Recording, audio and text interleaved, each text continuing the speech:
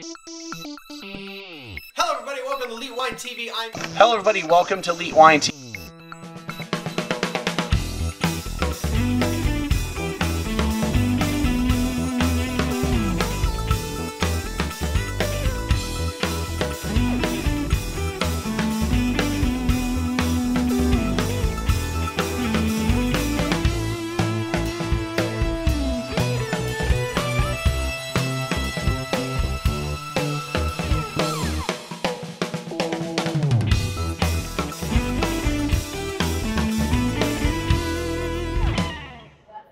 Hello everybody, welcome to Elite Wine TV. I'm your host, Mark Fusker, here for another special edition of the show. So I'm here at the San Antonio Cocktail Conference. It's the first day. I'm already on my second French 75. This is the one with the gin. I actually found out today that the original French 75, I gotta look it up. It's one of my good friends who lives here in San Antonio told me that the original French 75 actually had gin and cognac in it, not one or the other. So I already had the one with the cognac. Sorry, grapes usually went out. But I've got the gin one here, and it's like beet juice. Here staying at the beautiful St. Anthony Hotel. First time I've ever stayed here. But I've been here plenty of times for the conference because the last few years it's been based out of St. Anthony. The first year that I've been there, first year I went to the conference is based out of the Gunter. And this is my 5th year coming. And it's been the conference has been 5 years. So I'm either my 4th year or 5th year. I'm pretty sure it's my 5th year. Might be my 4th. I think it's my 4th. Anyway, but the conference is only 5 years old, and I've seen it grow. I've seen it grow from like a disorganized, to something that's really, really well oiled.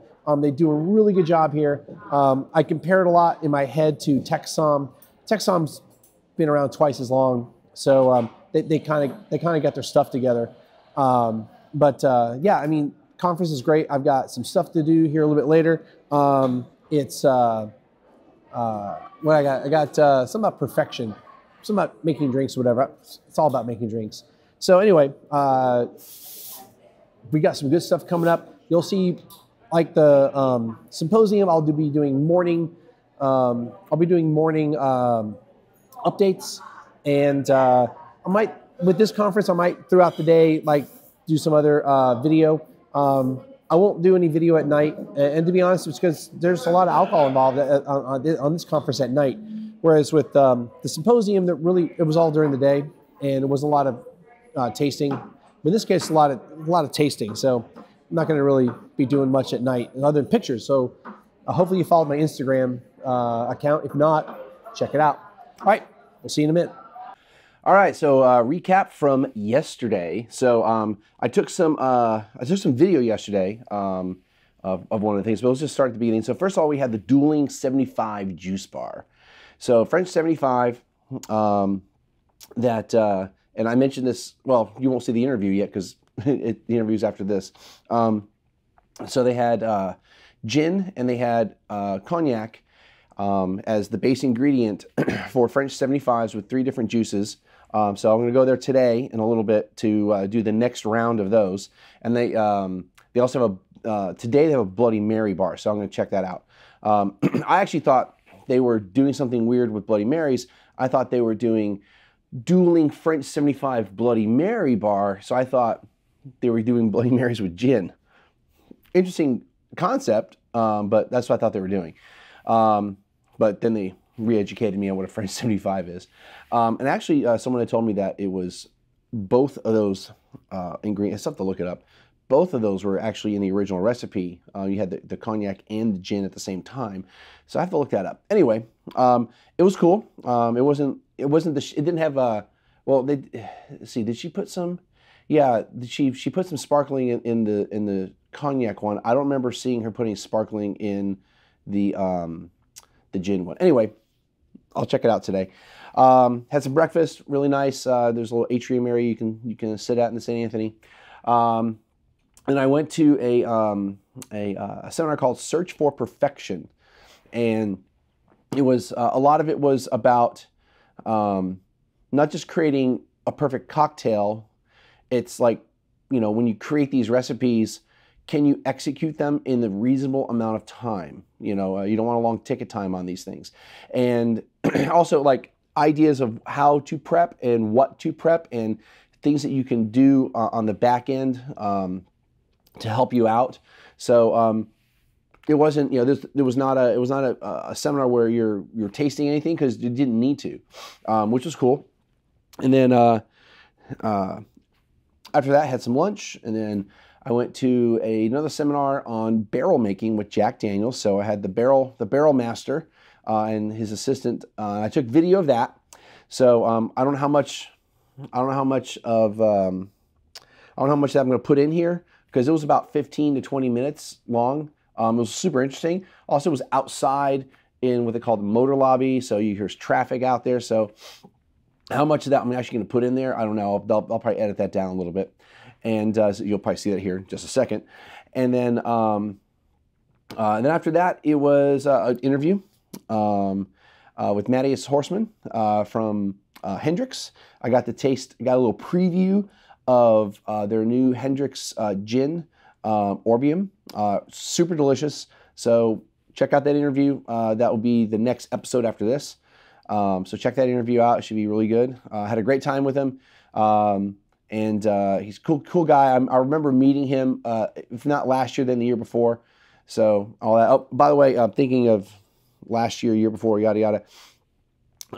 You'll see in the interview that I said that this is the 5th year of the Cocktail Conference. This is the 7th year. But this is the 5th year I've come. 15, 16, 17, 18. Yeah. This is the 5th year I've come. So that's where I got the 5 years from. But I've been coming almost since the beginning. So anyway, so then after that, there was just these tasting events all over. Whiskey tasting event, had some cocktails going on.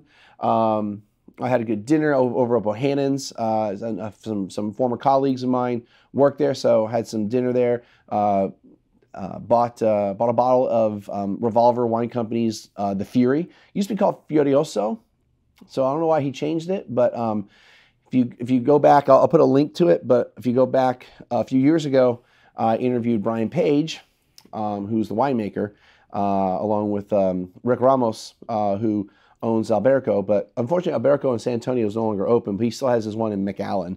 Probably one of my most fun interviews I've ever done, because I pretty much just sat back and watched two really good friends just talk with each other about their lives. So it was a really good time on that one. So check out that interview too. I'll put a link below on the website. Remember, website, or you can find it on YouTube. And then then after that, I went to the Come and Taste It event. So it was tasting with food, mostly beverage. Almost everything was liquors, cocktails. There was a Freetail did have a little bit of a beer thing. That's actually what I did at the very end. I went and said, after tasting all these liquors, I need a beer. So and Freetail is a local brewery here in San Antonio. So I checked out a lot of that. The venue that I was at is called Battle for Texas, something like that. The Experience, something like that. It's like a museum type of thing, but it's like a museum that you walk through. Well, you always walk through a museum, but it has like little stations, and they have like little somewhat interactive things that go on. It's been at the mall for, I want to say, a couple years now. So it was my first time checking it out. It's a cool spot. And then met some friends who met some former fellow employees for a drink, and then we went to a couple of us went to an event that was honoring Dave Pickerel. He was the master distiller at Whistlepig. He unfortunately passed away last year, and he was a cool cat. I mean, I didn't know him that well, but my first introduction to him was a whiskey. It was a whiskey seminar, and somehow it was like a 2-part seminar, and somehow I couldn't get into the first one, but I got into the second one, and we tasted some really cool whiskeys.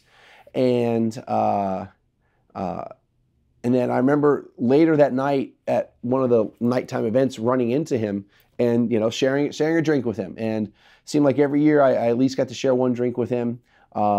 and he was a cool guy, really super knowledgeable, and you know, somebody that you wanted to be around. So like I said, I didn't really know him that well, but they had like a little event for him last night at Shuck Shack. That's a Jason Dady, one of Jason Dady's concepts. He was at the Come and Taste It. He also was at the Shuck Shack, and if you didn't know who he was, you wouldn't know. Like he was like, you know, had a pullover and his ball cap, and you know, just kind of hanging out with people, and you know, I hung out with him for a little bit over there. But he's a super approachable guy. If you remember, way back in the day, I interviewed him at Culinaria, which is more of a food event here in San Antonio. Interviewed him, I think, like in 2010, something like that. So I've known him for a while. And also Chef Caesar from Sangria on the Berg. It's another it's a really cool spot. Small. It's on Fredericksburg here in San Antonio. I've met him a few times. Actually, a good friend of mine works there, and I told him, I promised him, Chef, I'll be out some point in time soon. He's just literally on the other side of town from where I live. But I did say I have nothing but time right now, so I'll go over there to go say hi to him and my friend Michelle. So if you go over there, say hi to them too. But he had a little bit of a food thing going on to Come and Taste It. And then finished the night at La Roca, and there was a mezcal. Did I have it on here? No, I didn't have it on there.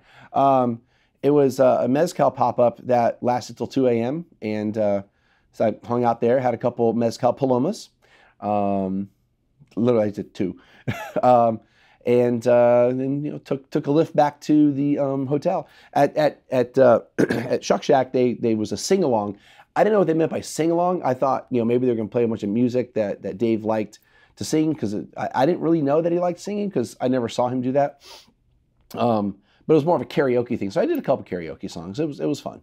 All right, so that's the recap from yesterday. The heck was that? I don't know what that noise was, but it sounded like it was outside. I took a bunch of pictures at the Come and Taste It, so hopefully I'll throw some of that in here. And there's a ton of brands there. I tasted a lot of just straight spirits, and I had a couple of the cocktails. I was the one guy that was spitting into the cup. So one thing I definitely want to say, these types of conferences, these are marathons, not sprints. So if you want to be upright by the end of the conference, man, and there's a lot of free booze, okay? You can get tore up. And they have people like staff, volunteers, and there's also security, there's also off-duty police officers. They're there to make sure that you don't get tore up, but it's super easy to get tore up on free booze, especially because you're not really thinking about that. You're going, no, don't come in. Actually, I think there might be like a dog next door. There's like a door there's a door that goes to the next room, and someone's hitting it. Anyway, maybe they're trying to tell me to shut up. Anyway, the point is, when you go to these types of conferences, it's a marathon. Have fun. Be responsible. Don't get too crazy. I mean, I've gotten crazy, trust me, conferences or just in general, but don't get too crazy. And, you know, I'm staying downtown because it makes it a lot easier to do stuff at a conference. And my car's at home, so I don't even have a way to get into a car if I'm going to go hit the bars out around here for these pop-ups. So anyway, looking forward to today. I got a lot of stuff on tap to do, and I won't go through the whole list of what I'm going to do today because I'll recap it tomorrow. And see you in a minute. And them rays, when we saw it, will actually keep the whiskey from going through it. So that's why we use white oak. You can kind of see that. Here, I'll show you. Now, let me show you another one here. It's going to be the outside of the ring fell down. This is a toasting stage. Now, once we get the barrel together, we leave the heads out. We'll actually toast the stage. And what that does help break down some of the wood parts of the wood on the grain. It'll actually turn loose some of them sugars, bring them to the center, and help the whiskey get hold of that sugar as that happens. So we actually toast it like you would toast toast. It smells really sweet. You can probably smell some of that. that. Here's here. Pass that around.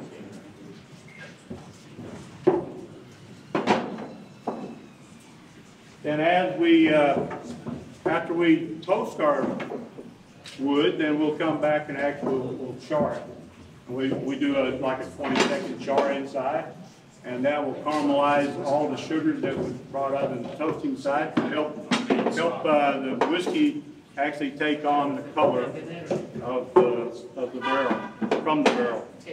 Keep in mind now, the whiskey goes in clear, comes out amber, all the color comes from the barrel, and a lot of the taste. So it's very important that we control the wood from the tree to putting the whiskey in and taking it out. And I want to show you some whiskey barrel stays that has a soak line where you can see how far the whiskey has went inside of the wood through the winter and the summer seasons. In the summer mode, the whiskey will actually get warmed up. It'll actually build up pressure in the barrel, and then what will happen then, the whiskey will push out into the wood and come back and forth through the season. When it goes into winter mode, it'll decompress, and the whiskey will come back out. So through the seasons of 4 years, you will see that the whiskey goes in and out of the wood, and that's how it caramelizes with the sugar and white oak. Brings all its color out and a lot of its taste. Now there's some things that we can do by controlling what we do with our wood. Have any of you ever tasted Sinatra? This is something we do with about 5% of our barrels at the cooperage. We'll actually cut grooves in the belly of the barrel, and when we do that, that will actually help the whiskey get a little deeper, get a little more vanilla caramels out of the wood. This is after the toast and charring. What's unique about that is any of the chips that come out of here while we're cutting this stay in the barrel. So what that does is actually enhances the maturity of the whiskey and gives everything that the barrel can do to make that bold taste and bring out all the vanillas and caramels and get that wood finish, you know, the oak finish. That's pretty neat.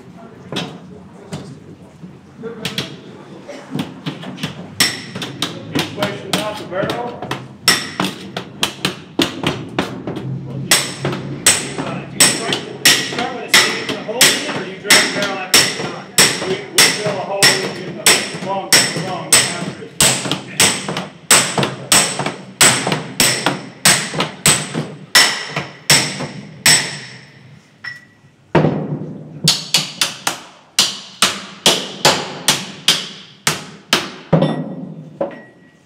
In making Jack Daniels, of course, we have our charcoal too. We make our own maple. We'll take our maple and we'll make our charcoal out of it. You know, everybody knows that to make a Tennessee whiskey, you have to come off the still. We go through 10 foot of charcoal, and that is actually acts like a filter. It'll actually take a lot of things that we don't think it tastes good in the whiskey, like a lot of your oils and different things that comes out of corn. Come out the bottom, be really neutral. You're going to taste that here a little bit later. The difference between the top side of the charcoal and the lower side of the charcoal. And it comes out really with not a lot of taste at the bottom side of the charcoal. And what's great about that is we take that and put that into a brand new American white oak barrel. And that's what makes us a Tennessee whiskey along with a brand new barrel. And a brand new barrel that we build, and we control the wood, like I said, from the tree to putting the whiskey and taking it out. Okay, so recap for day 2 at the San Antonio Cocktail Conference. So that would have been Friday. That was yesterday. So start off with the Bloody Mary and the Dueling 75 bars. So I went in and had 2 more French 75s. One with Cavassier, one with gin, different juices again. And while gin was the winner on Thursday, Cavassier or cognac was the winner yesterday. The gin, by the way, is Sipsmith. It's good gin. I actually tried to, and I asked her if I could try some of the other ones that had a slow gin, which I can't remember the last time I ever had a slow gin. So I tried that. It was a little sweet, not really to my liking, but you know, some people like that. And then there was another one. She said it was like a Navy strength, and I'm gonna have to ask her again about that because I didn't quite get all the info on it. I was distracted by some stuff, and she was talking to me, but anyway, so today it's going to be the tiebreaker because there's a third juice that I'll be trying. And each day it's been a different juice. Like it's not like the same juice for each cocktail I've tried. It's like the first day it was like a celery juice. And by the way, she did put sparkling wine in that one with the gin. So like the gin one, the first day was the celery juice, and for the cognac it was beet juice. And then yesterday it was orange juice on both. And then, then today we're going to do beet juice with the gin and celery juice with the cognac. And the lady with the cognac, she was like, the celery juice was way better with the gin. So we're going to see what today is like. Bloody Mary was build your own Bloody Mary. I took some pictures of that, posted it on Instagram. It was Rake of vodka, and it was basically build your own Bloody Mary. He had the Bloody Mary mix. He put the vodka in there, and then a small collection of stuff you can add. I'm really simple when it comes to Bloody Mary. I put a little Tabasco in there, a little lime. They had some bacon and some celery. But they had like, olives, jicama, What else did they have? Beets. Forgot what else they had. Looks like there's some chives, if I remember correctly. It was a collection of about 10 items you can put in there. And then went to a Japanese whiskey seminar, and this was an incredible seminar. The gentleman who did it dropped a ton of knowledge on us, and history of Suntory, who he works for. We tried 4 whiskeys, and one of their first products, which was like a port wine. So we got to try that. And then and a buddy of mine who used to work with me over at Morton's, he super huge in the Japanese whiskey, so he joined, and had a couple other friends that had joined too, and they at the end of the seminar went up and said hi to him and gave him my card, because I think it'd be great to maybe do an interview with him for the show. Maybe not exactly a rehash of what we did yesterday, but to kind of cover a lot of the same topics. And not necessarily have to taste any whiskey, but we definitely could do it. But my friend, who like he geeks out on Japanese whiskey, he asked him if he could get a taste of this other whiskey that was his personal bottle, that he didn't have enough for the whole group, and the guy was like, okay. And so my friend tried it, and he had left a little bit left over, and I tried it too. It was really good. It was probably my second favorite of the group of whiskeys. The top of the line whiskey was the Harmony, and I think it was Hibiki, yeah, Harmony, and that's probably the best of the whiskeys, but it wasn't the one I liked the best. There was another one that was more smoky and peaty that was more to my taste. So I liked that one the best, and then the Cheetah was the second best, and the Harmony was the third best, and then there's the Toki and the Yamazaki, and sorry, I can't remember the one I actually liked the best. Habuku? I can't remember. I can't remember. If I see the name, I remember it. Then had some lunch here at the hotel. I had a fried bologna sandwich. I don't think I've ever had one, at least not in a restaurant. It was a good sandwich, but I was kind of disappointed. It was like literally one slice of bologna and then a ton of lettuce. It was tasty. I would have liked at least one more or 2 more slices of bologna. Then I went to a liqueur seminar, and this seminar, the time slot that I had available from basically 1 to 2 o'clock or so, there wasn't a whole lot of seminars I thought was going to be like, I've got to go. So I was like, liqueurs, I like liqueurs, we'll try that. I'm super happy I went to that. It was kind of like, at the wine symposium where it was like the packaging one. I looked at that, I was like, yeah, no, I don't think so. And I talked to the guy, he said, you should go. Well, this one, it was just, I didn't talk to anybody, I just went. So these gentlemen from Lee Spirits, they're brothers actually, they talked about what they do at Lee Spirits, and they try to create these like, old liqueurs and they dropped a lot of knowledge on what liqueur really is and what their purposes were, especially in classic cocktails pre-Prohibition. That's what they specialize in. They also have a gin. We didn't try the gin because, well, we had a whole bunch of liqueurs to try.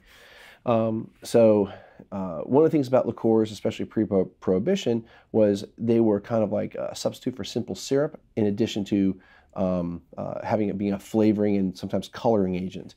So I never really realized that that's what liqueurs could do in a cocktail. So super interesting. They have their own version of Benedictine and their own version of Fernet Branca, or just Fernet. Branca is the brand of Fernet. I definitely liked the real Benedictine over theirs. And the Fernet, I'm not like a huge Fernet fan. Theirs was probably more suited to my palate. It wasn't as bitter, but also wasn't as flavorful as the Fernet Branca. So, but the other stuff, we had a creme de violet, a creme de rose. That was really good. We had a creme de cacao. What else did we have? There was an herbal type of thing it was trying to emulate combining yellow and green chartreuse as far as like the idea of what they are. It wasn't trying to replicate the actual flavor profile. And they were saying like yellow chartreuse is like summer and the green chartreuse is like winter, and theirs is called Alpine. They like to say that it makes it becomes spring or whatever. And it was pretty good. So we did that. That was great. And then went to Tiki Talk. It was about Exotic Afternoon of Cocktail History.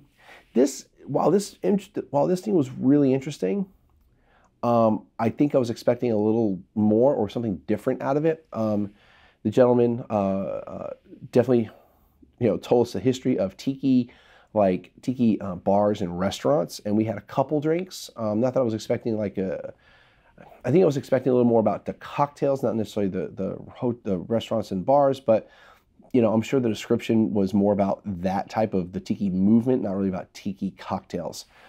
Still interesting, but that was from 2:30 to like 3:45 or whatever, and I was starting to fade too, because the night before was kind of a late night, not as late as last night, but anyway.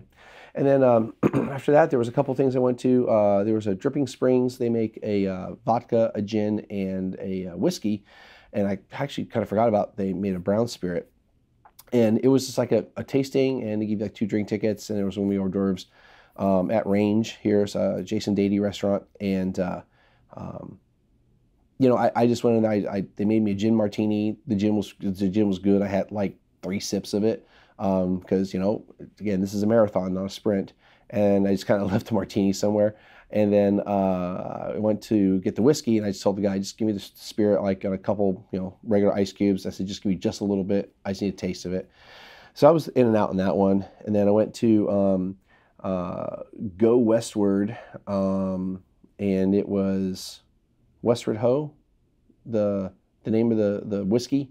It was like a single malt American whiskey, and it was kind of cool. They had a little bit of food there. It was at Last Word, and they had us taste the wort, the beer, because if you didn't realize this, almost everything that's alcohol starts off as a fermentation of some sort. Wine, is a fermentation of grapes. But beer, of course, fermentation of grain, and you have a wort. But liquor is the same thing. You get a beer, essentially, first, and then they distill that beer into whatever they're going to do, whatever style of liquor they're going to do. So it's only the second time I've ever tasted that type of stuff. I'd gone to Garrison Brothers quite a few years ago, and there's distillery here in Texas. They make a really good whiskey, a couple whiskeys, expensive, but they're good. And I got to taste the wort on that, so it was kind of cool. Got to taste that, and then they had a couple. They had a whiskey that was like their what's called White Dog, basically like White Lightning. It's like the pure distillate before it's been aged, but he cut back the alcohol on it. Or else, like you say, it would have blown our palate out. And then we had the actual whiskey. It was good. I was only there for a little while. I gave a little presentation, jetted after that. took a little nap, had dinner with some friends,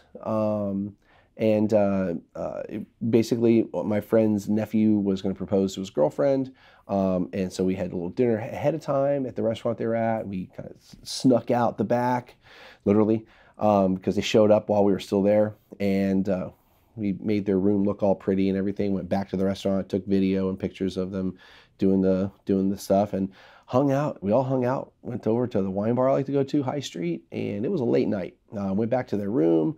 The group of us had some more wine, and I didn't get back to my room till after 3 a.m. So that was all well and good. And then I was going to go. I was hungry, so I was going to order like a burger. My phones don't work in the room. Neither phone works. So I went down to the front desk, and they have 24-hour room service here, which is awesome. So I told them what I wanted, came back upstairs, waited for it. I was starting to fade. And burger shows up, I'm chomping on the burger, and what do you know? My neighbors next door get back to their room, and it's only like 4 or 5 people, but they're blah, blah, blah, blah, blah, blah, blah. I was like, okay, hopefully they'll calm down and things will quiet down, they'll go to sleep. It wasn't happening. I finished my burger, and I'm just like, I was like, you know what? I could be the jerk and like call on them or like pound on the wall. I was like, or I can just be like, whatever, dude. Well, let's go join the party. So that's what I did. Wasn't there for very long. Met a couple of people. They're cool. But one of the people in the room was kind of like, oh, I have to be up early. I'm like, all right, cool, man. So I go back to my room. That didn't happen. So like I said, there's a door that connects our rooms. So I went to the door, opened my half, knocked on the door. I was like, hey, man, I'm your neighbor. I got to be somewhere in 5 hours. It's like 4 in the morning at this point, and 9 o'clock, French 75 time. Oh, sorry. And they quieted down. I finally went to sleep. But it's a little late night. So I had effectively, I woke up about 3 hours later. So I'm on 3 hours of sleep. So today we've got some cool stuff. I've got an interview. I got an interview today, and that's with Dick Hansen and I think it's Jep, J-O-E-P, Stassen of Herman Jansen Distillery. So they make a Genever. So that's going to be cool. I got that here in a little over an hour, about an hour. And it's pretty much tasting sweets. There is an event called for Falernum that I didn't put on my calendar to go to. It's not until like 3 o'clock. I didn't put on my calendar to go to, so I thought the tiki history was going to talk about Falernum. And because one of the classic drinks, Mai Tai, has falernum in it for one of the recipes. So I thought we were going to learn about that. We didn't, so I might do that. I'm definitely going to take a nap somewhere. There's some Meet the Maker things, and then I'm going to have some dinner. And then I got an event tonight, the Cocktails in the Enchanted Forest. Last year was Cocktails Under the Sea, but this time it's a forest theme, the same place we were at last year. And some other tastings later on tonight. So another long day of tasting stuff, and it's been a blast, absolute blast. Every year they get better and better and better at what they do here, and I'm very happy I get to come to this again this year. And yeah, so time for me to go drink some French 75. So I'm gonna try, maybe we'll get some video with them today. I asked them if it was cool if I did some video, and I didn't really do it yesterday, so I'm going to try to sneak that in, not sneak, but try to squeeze that in today, and then I've got the interview. So, yeah, on to the next thing. So welcome to the Dueling French 75 bar. What we're doing here is aiming to bring back the 1927 recipe and approach to making a French 75, because this cocktail was actually named after an artillery weapon that was in this particular shape. And in 1915 was the first time the cocktail was made. However, it was made in a coupe, and it had gin, French brandy, lemon juice, and grenadine. But then in 1927, they decided that they wanted to actually honor the weapon that helped win the war for the Allies. So they decided to put it in that particular glass, and they filled it with ice, but when they did the original recipe, it actually didn't fill all the way to the top. So that's when the very first time champagne was added to the cocktail to actually fill in that extra portion. So what I'm gonna do here is add our champagne. and stir as we go, just so we can make it just a little bit more quick. And this is, because we're also here in the morning, we're doing some beautiful juices. This particular version of our seasonal French 75 is made with tangerine, pineapple, and ginger juice. A nice little sunshine wake me up version of the French 75, but still aiming to stay close to its citrus roots. Pretty little garnish. It's been the same juice every day, right? Yes, sir. So I've been, unfortunately, calling orange juice the whole time. But that's quite all right. There we go. Orange in it. That's what we want. It is so vibrantly orange, but that tangerine has such a unique, fresh taste. But there's also that lemon juice to stay and honor what it is that how it began. We put in the pineapple just to give it sweetness, so we don't have to add the simple syrup. And then there is your cognac version of the Dueling French 75.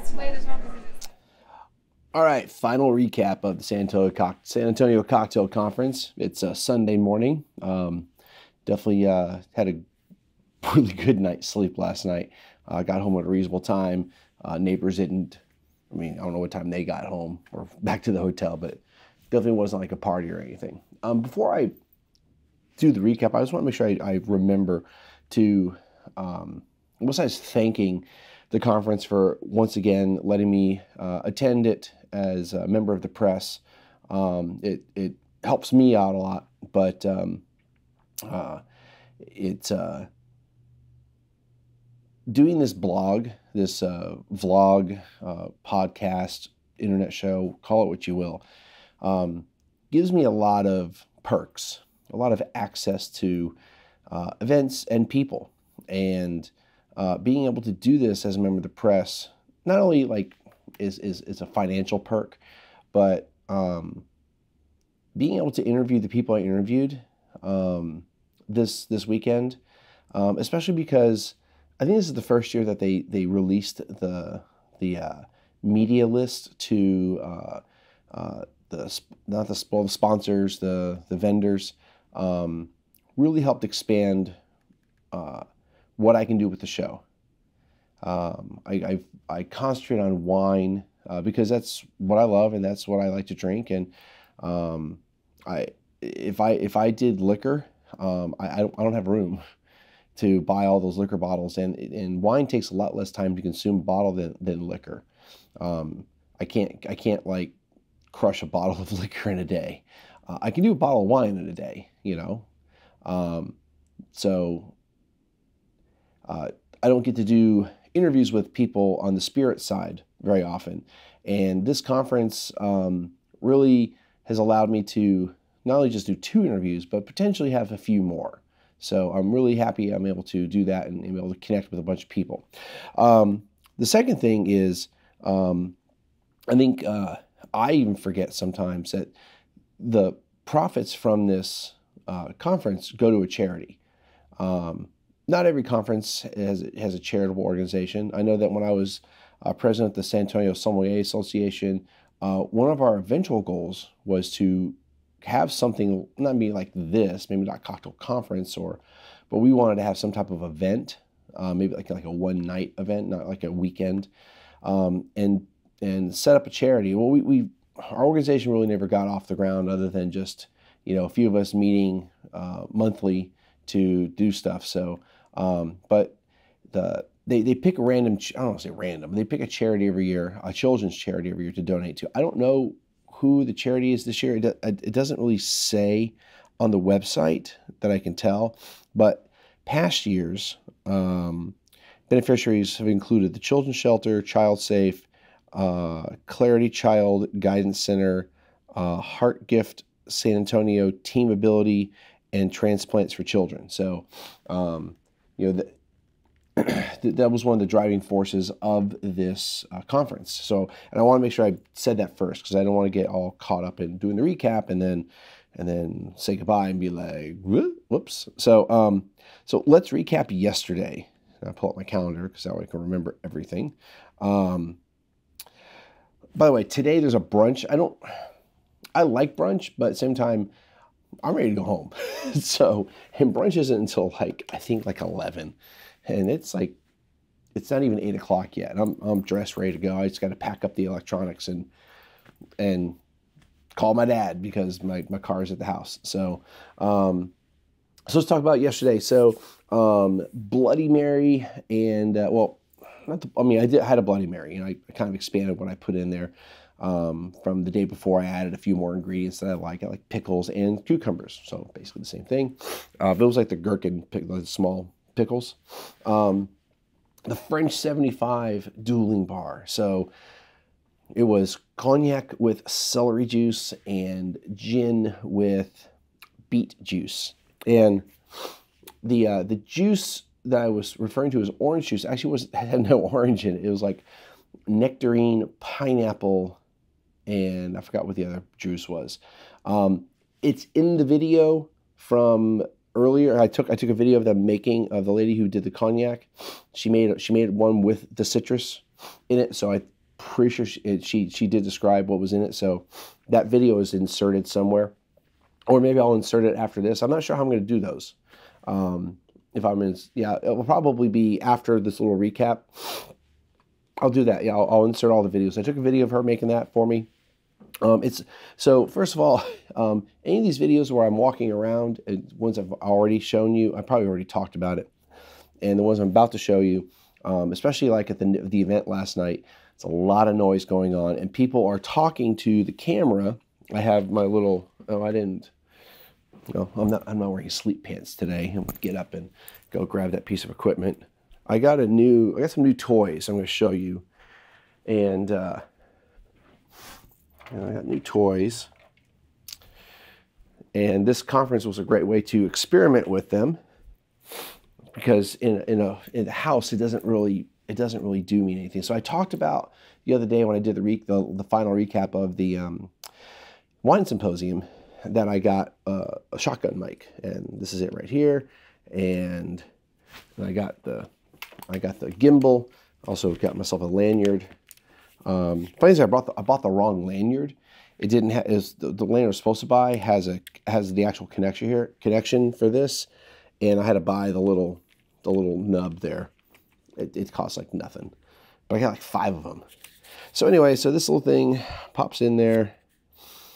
There's a little clamp on the handle, and then you plug this in. There's a special adapter that plugs into the lightning port of the iPhone, and it's meant for gimbals because there's a little indentation here, and on either side you can plug in power and you can plug in audio, and it will take a microphone input.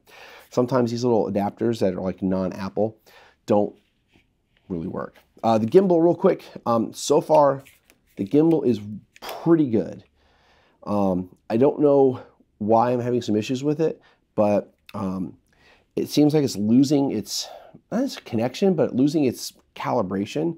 I know over time this little arm moves, and there's a little thing there, and this moves in and out to help the balance. And even though I tighten as much as I can, sometimes it still slides in, so the balance is off. But anyway, so I'll be walking around with it, and it'll be perfectly lined up, and then it'll go so, and it's on. So I don't know why it does that. Anyway, but for the most part, it does a good job. So that's the new toys. So there's that. All right. So anyway, so what I'm trying to say is, like, the audio from that shotgun mic, while it is focused, if there was a bunch of noise in the background behind the person, or even catching noise on the side, it might be difficult to understand what they're saying. I'll clean up that audio as much as possible, but without asking them to take an extra bit of time to put a lavalier mic on. Those types of events, I can't really do that because there's lots of other people trying to come to these tables to get drinks and cocktails, and I ain't got time for that, or they don't. I have all the time in the world. So anyway, so like I said, the cognac and celery juice, gin and beet juice. It's pomegranate, watermelon, and beet juice.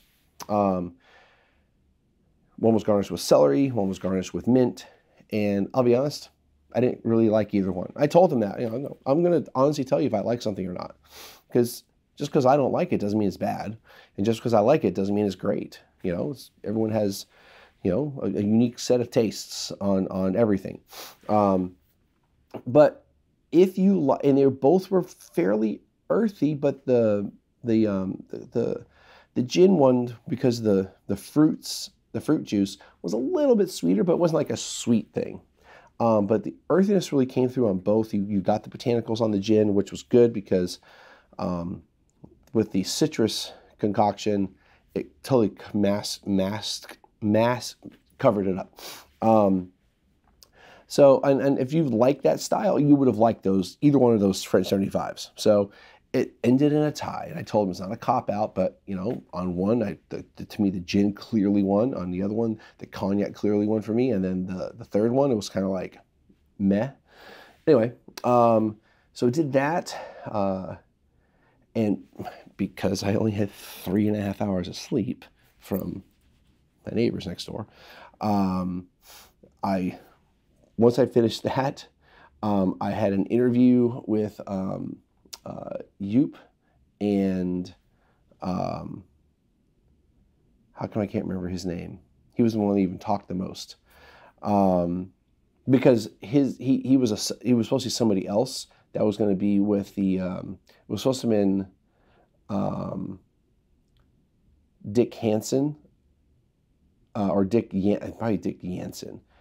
No, it was supposed to be a gentleman named Dick Hansen, and for whatever reason he couldn't sit down with me. So Sander. I don't remember Sander's last name, but I have it I'll have it in the notes.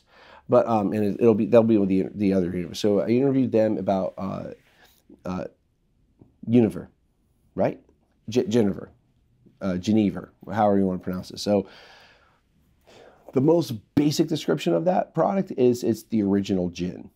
Gin is a juniper-based spirit, and so is Genever. The thing with gin is juniper doesn't have to be a significant amount of the botanical. It just has to be in there. Whereas with Genever, it has to be in there enough that it's noticeable. So, and there's no legal percentage. It's a matter of taste. But it's been around for a few hundred years, and it was made in the Netherlands, so it's a Dutch origin. And then I guess somebody somewhere decided to make gin a little bit differently. One of the things about Genever is that it has a malt. It's going to have a malted barley, a malted grain as part of the recipe, whereas gin doesn't have to do that. So anyway, it was a super interesting interview. I got to try 5 different Genevers. I basically got their presentation from the day before in a private session, 45-minute session. It was awesome. And super nice guys, and I really appreciate them doing that. As soon as I was done with that, I came up to the room, took a power nap, because after that, at 12 o'clock, we had the tasting suites, and my floor was I was on the 3rd floor, and my room is literally like the first room past the elevators going one direction. And so I kind of woke up a little bit earlier than I had planned, and it was already tons of activity because I went to sleep at about 11:45 and woke up about 12:30-ish, whatever. Power nap. Went through the tasting suites real quick. And I took a lot of video of that. Most of the time it wasn't as loud as the night event, so you were able to hear some people talk about what they were doing. There's a guy playing guitar. His sound was like as if I was listening to a radio. Like at first I was kind of like, is the guy playing or is he playing a recording? And no, the guy was playing. So I took some video of that, about 30 seconds. He was excellent. He was just like, he was running down that guitar. Took video of that and tried a few things I hadn't seen yet, but some of the stuff I'd already seen I didn't bother trying. Once that was done, I snuck over to, I didn't sneak, I walked over to the Manger, not the Manger, that was last night. I went over to the Gunter, and there was a seminar on falernum, which is a key ingredient in a lot of tiki drinks.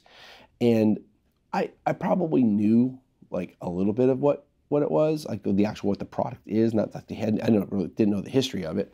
But this gentleman went through the history of it. He works for basically I guess the only true Flarenum manufacturer out of Barbados. It's a rum and lime concoction, liqueur, if you will, from Barbados, and got to taste that in a couple different drinks. I didn't get to really try the Flarenum on its own, but that's fine.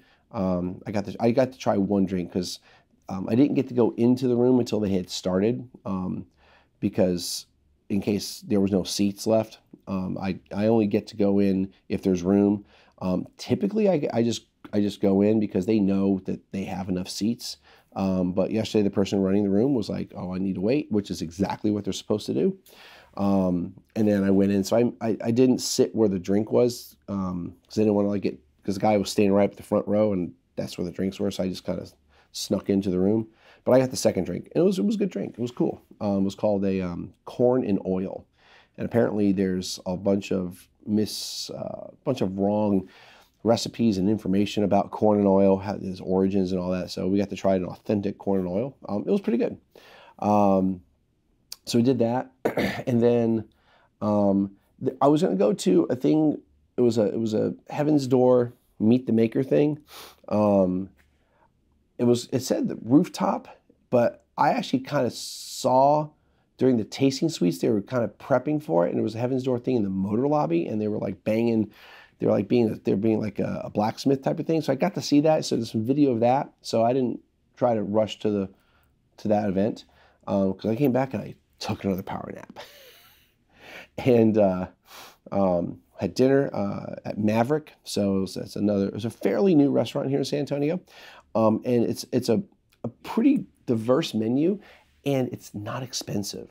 I mean, there's some like kind of higher priced entree items, but there's a lot of entrees that are under $20. A lot of food items under $20, and their wine list is pretty extensive, and it's got a wide range of stuff. It's definitely a somm list. It's got some the usual suspects as far as grape varieties, but these are like maybe other examples you may not know about. And I had a good friend of mine, you may know her, Ceci, who's been on my show a few times. She's a server there. So she gave me some wine suggestions. I started with, she came over just like a little bit of Cremant de Limoux, which is the original sparkling wine. If you listen to them, they were the first place in the world to basically intentionally make sparkling wine, whereas everybody else was like, what's going on? And it was a rosé. So I don't remember if I've ever had a rosé from Limoux. So I had a little palate cleanser, if you will, and had a grilled kale salad had some tangerines and little nuts and stuff like that. And we paired that with a chocolate because right now there's like a big chocolate like thing going on in Texas actually. It's called TX. I think it's TXOTX on the hashtag, but it should be TXATX. Anyway, so I had some chocolate because I never drink that. It's a grape out of Spain, and then I had a pork schnitzel. I think I've had a schnitzel like a couple times in my life. I was like, I'm gonna try it, and it was like $17, and it was huge. I mean, it's pounded out and it's really thin, but it's so it covers the plate. Just a touch of sauerkraut on it, not a whole lot, and had a Malvasia or Malvasia. So that was nice and refreshing with it. And then I had a little dessert called the chocolate caramel tart. And Josh, the sommelier there, he's an advanced sommelier. He unfortunately wasn't there last night, so I didn't get to say hi to him. And I don't really know him that well. I've met him a couple times. He had a suggestion for that to be with a Banyuls, which is a fairly port-like dessert wine out of France. And I've had, not that particular Banyuls, but I've had Banyuls enough. But he had a bunch of Madeira. And I'm going to have to ask him, he must be really into Madeira, because he had like 6 Madeiras. So I went with a Bual, which is the sweetest of what he had on the list, or the sweetest, usually the sweetest, not the sweetest, but the one below the top sweetness level, and it was a little nutty, and I think what worked really well with that caramel and the chocolate, because it was kind of there was being a tart, I guess. There was a little bit of a baked like caramelization of the chocolate. So it already had somewhat of a nutty character, so I think it worked really well. Then as soon as I was done there, a nice little brisk walk to La Vita, and they had the Enchanted cocktails in the Enchanted Forest. And this event's a really cool event, and if you don't go to any of the other events, it's great. Like, the thing about the night events is that they tend to have the same vendors as far as liquor vendors. The food vendors will vary. And I tried some food there too, and you'll see on video I tried some food, but since I already ate dinner, I wasn't like, and they're like little bites, but I wasn't like trying to go to all the food vendors, but a lot of the liquor vendors are the same ones I've seen all week. So again, I'm not rushing to go check them out. If there was something different, I definitely went over there, and a few of a few of the ones I maybe have been to, but someone said, go try that cocktail. I'm like, oh, I'll go try the cocktail. So I got a lot of what's called B-roll. So, you're going to see video and edit. It'll all be edited because I'm not going to just go from the very beginning to the end on those. Try to give you an idea what that event was like. It's themed out wonderfully. They got people walking around and got a band outside. So really cool event. Tasting Sweets had a band too, and I'll have a link to the lady. I recognize her. She's kind of hard to miss. She's had like this really, really red hair. She's like a jazz type singer thing with her band. Her name is Ruby, and that's about all I remember. But I got her card so I can put the information down on the video or in the link. But I was really there for the gin event. So the next episode is the first interview I did, and that was with Mattias and Hendricks, and they were premiering their Orbium gin, and they had regular Hendricks there too. And they got a late start, not super late, but it was a little bit of a late start. But let me tell you, by far, and I told Mattias there when I was leaving, that by far it was the coolest event that I saw. It was the best event. It was just themed really cool. It was kind of Halloweenish themed, not like ghosts and goblins, but there was skulls and kind of a bunch of moss, and it was all black lit, and they had fog, and they had like a DJ playing like kind of chill, cool. I don't like really the term EDM, but it was more on the hip hop side of EDM, house hip hop ish type of stuff. I prefer techno trance, but it was a perfect setup. They had this guy standing on this big inflatable ball doing juggling. There was like this girl that was doing all this like, not contortionist stuff, but she was kind of contorting her body with, and had like the ball that would glow, and she would like do stuff with it. There was face painting. I didn't do any face painting. Photo booth. They had a big bar in the middle. They had all these different cocktails, and I had a couple of one cocktail. And at that point, and you may have seen my Instagram feed or my Facebook feed, I took some pictures of the cocktail, and I said, my work is done. Time to relax and drink. So that's what I did. I had this one cocktail. I forgot what it was called. It's probably in the video. I remember it had Saint Germain in it and the Orbium. I had two of those, and it had like a little flower in it. Looked like it might have been like hibiscus or something like that. And then I just had the Orbium straight. I didn't go crazy last night. I just kind of chilled. I found a chair. I just kind of relaxed with that first drink. Totally just relax. So like my work is done, except for today's video. Then after that, I was just going to head back to my room, and a friend of mine was like, what are you doing? I said, well, I was about to go back to the hotel, because it was about 11 something. And he was like, come join us at the bar. So actually it was at the Crockett, not the Menger. It was at the Menger the night before, or 2 nights before, whatever. So I hung out with a couple friends, had a couple beers, and came back to the hotel. So all in all, is great event. I really enjoyed coming to this event. Number one, it's a cool event. Or number one, equal 1A, it's here in San Antonio, so I don't have to travel anywhere. Though, like traveling to Dallas, the actual travel doesn't really cost me a lot of money. You know, the hotel is the main expense. So, I mean, it's still about as expensive for me to come to this as it would be to go to Dallas or Houston for anything, like, you know, place I can drive. But, you know, it's just local, and I know where to go. I know people that work places downtown. So, I mean, there's more of a familiarity for me, whereas in Dallas, I mean, I like to go to certain places where I know a few people up there that work, but it's a little bit different to go up there.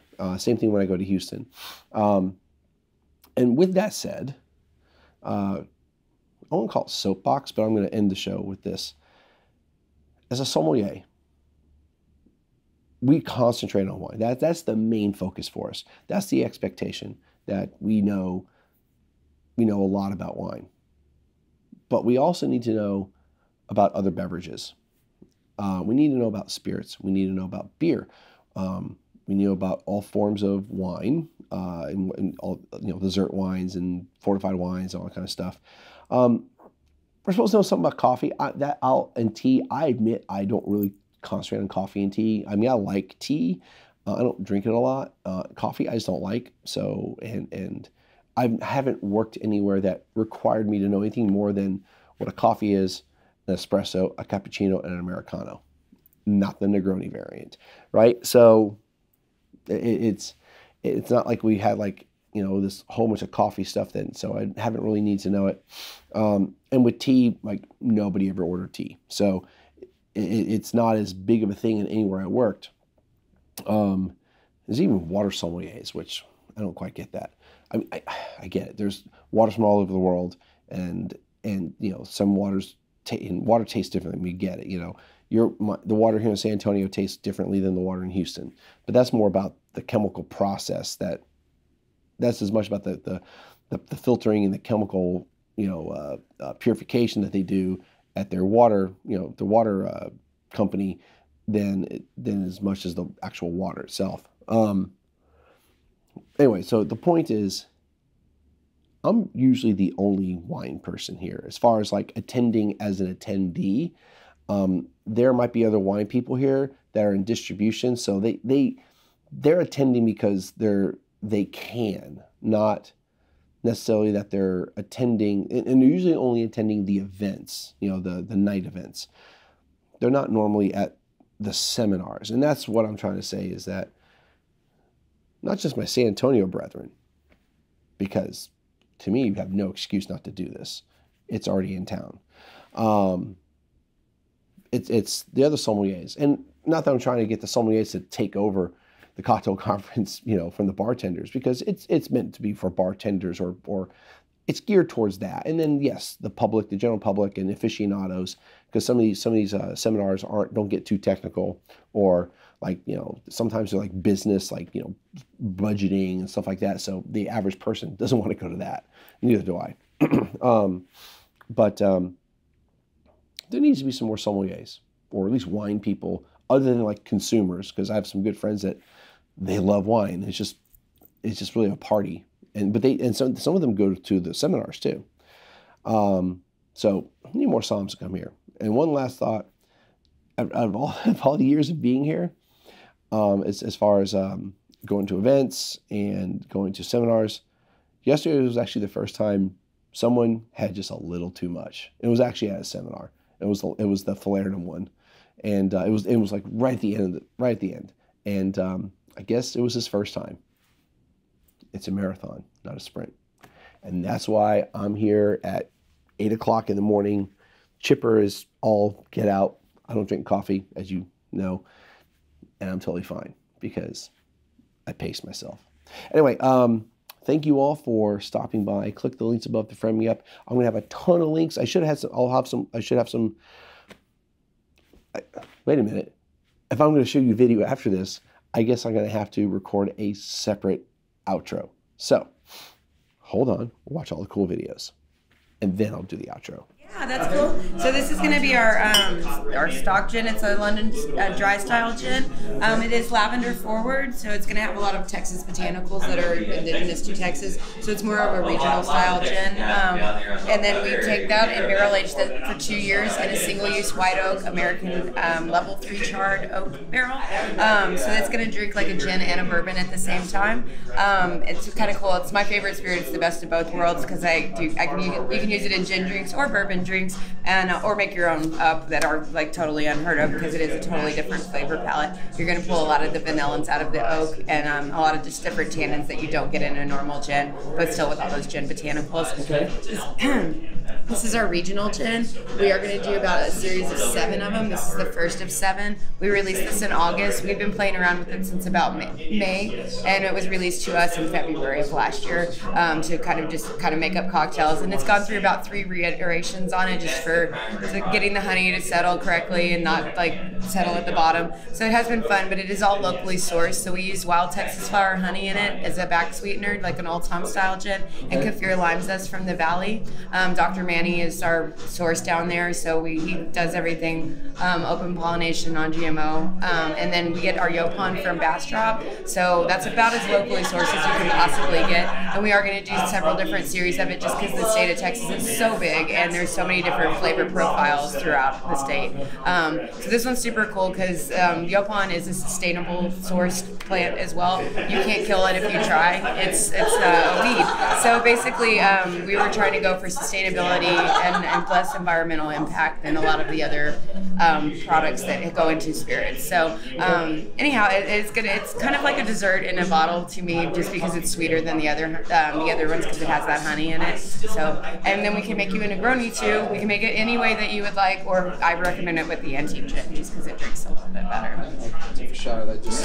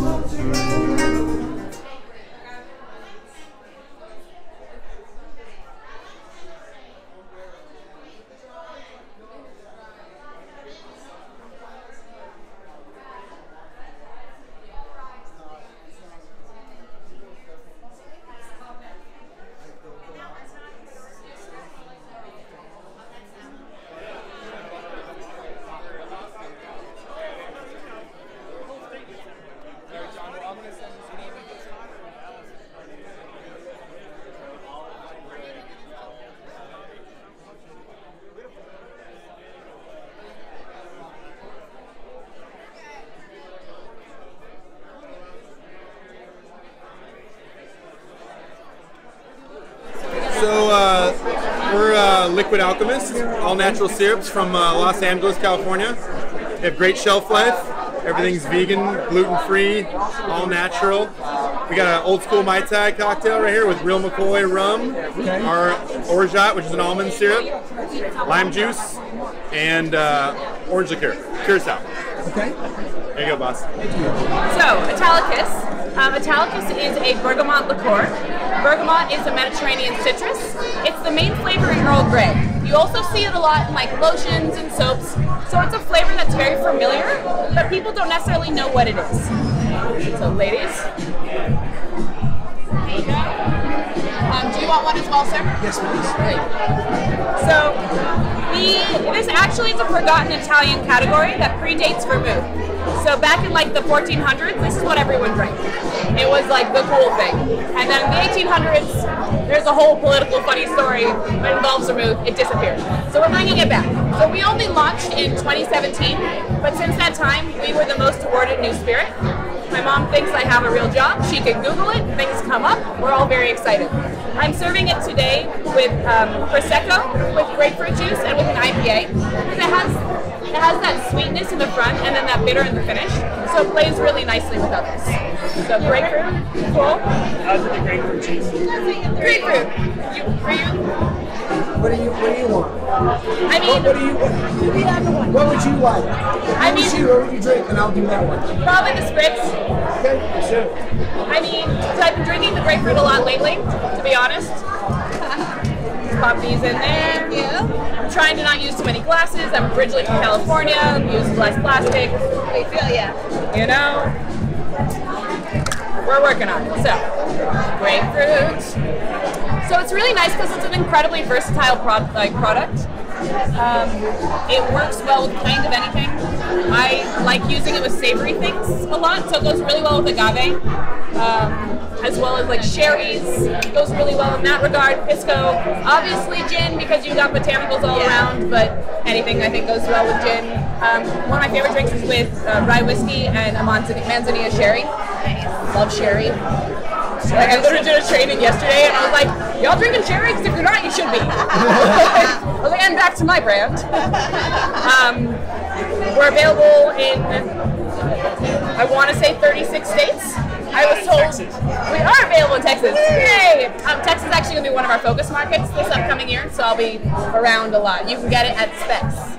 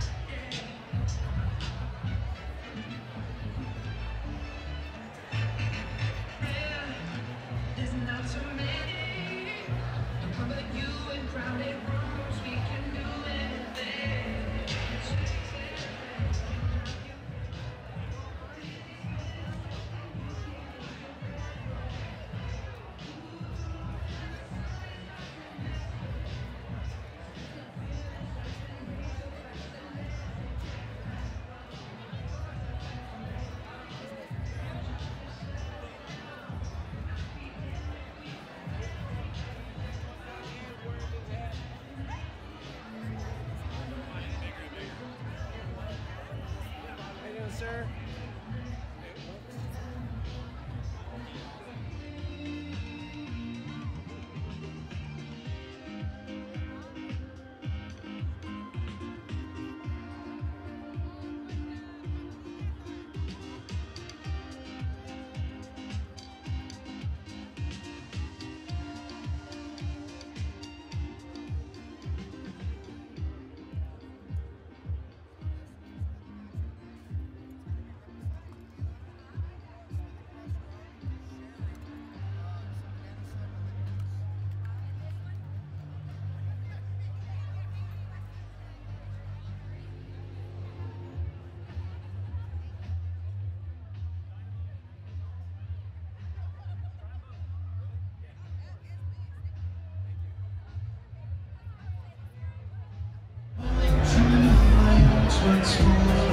That's what they invented to do.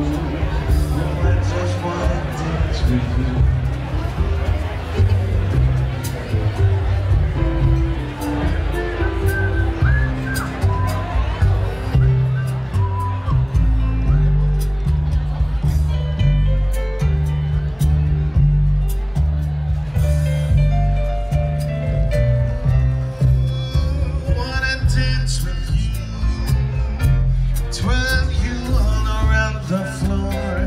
That's what they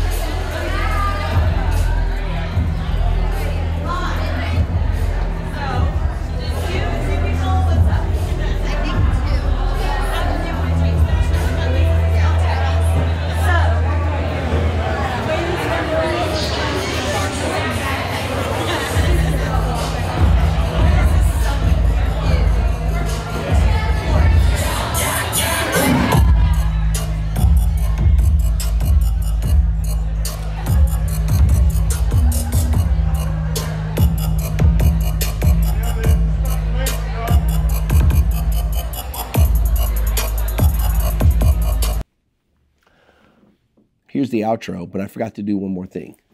This. And I'm going to have to look him up real quick. So, the event last night, they had the barrel maker from Jack Daniels here. And I got to see if I can find... This was actually the Thursday event. Let's see if I can get his name real quick. Oh, of course, it's not going to be there. I think it's Ken something. It's in the video from a couple days ago. It should be in the sign in the background. Anyway, so this is a used barrel. It's got the char and everything, and he personalized it to me with his signature.